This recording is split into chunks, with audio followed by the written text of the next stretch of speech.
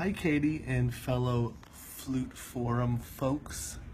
So here's a quick fix for your flute. So when you press the A down and on your flute the adjustment would have it so the B flat is coming up and down. So to fix this, if you turn this screw and you can't get it to close this key, sometimes the screw's on this side, sometimes it's on the back side.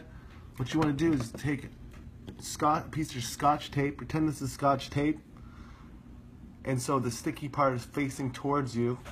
Press down the B flat and then simply stick the tape between the lug and there. So see how that, when I press this key down, it pushes the lug down, you put the tape under here, and that will make that connection stronger. And by using tape, it'll stick and it'll last. Thank you, I hope it works.